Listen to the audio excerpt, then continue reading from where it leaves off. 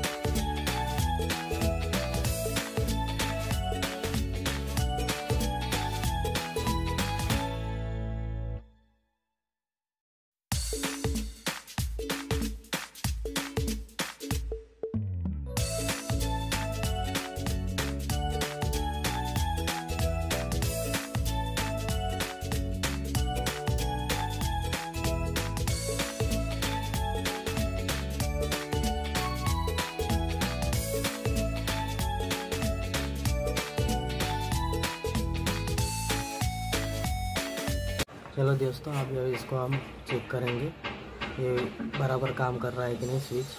अभी ये ओपन है स्विच, इसमें आपको गैप दिख रहा होगा।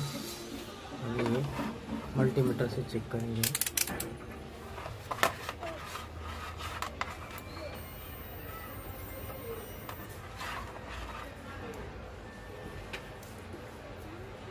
अभी बीप की साउंड नहीं आ रही है। अभी मैं इसको क्लोज करूँगा। ये पूरा टाइट करेंगे।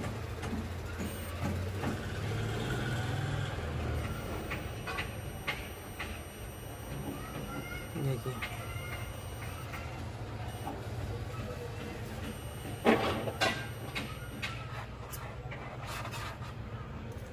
अभी फिर से